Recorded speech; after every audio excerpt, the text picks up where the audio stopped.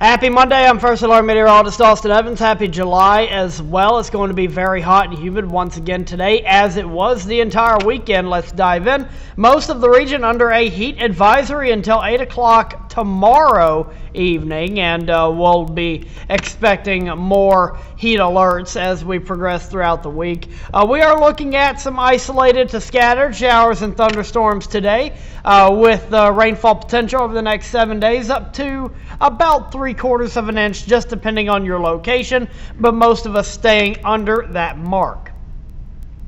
Here's the temperature trend going forward. It is going to be very hot, and we're going to be seeing triple-digit feels-like temperatures every single day this week, thanks to red zone humidity. Here is a look at what that could be, and that is through the rest of the week, we are going to be seeing nothing but triple-digit feels-like temperatures. I expect probably to see an excessive heat warning at some point this week as well.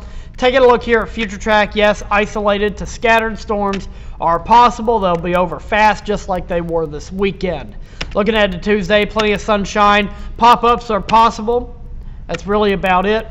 And then looking ahead to Wednesday, still very hot and humid. A couple of pop-ups still possible. Highs today, mid to upper 90s. It's pretty much across the board. Tomorrow morning, we'll start off in the 80s. Not going to cool off much tonight. We'll be in the 90s by 11 o'clock, if not by 10. Here's that First Alert 7-day forecast. And again, very hot and humid this entire week. We're going to be dealing with the chance for isolated and scattered showers and thunderstorms all week as well. I'm going to have all this again coming up at noon. If you missed that, I'll be back later on this afternoon for KSLA News 12 Now at 4. Have a great rest of your Monday.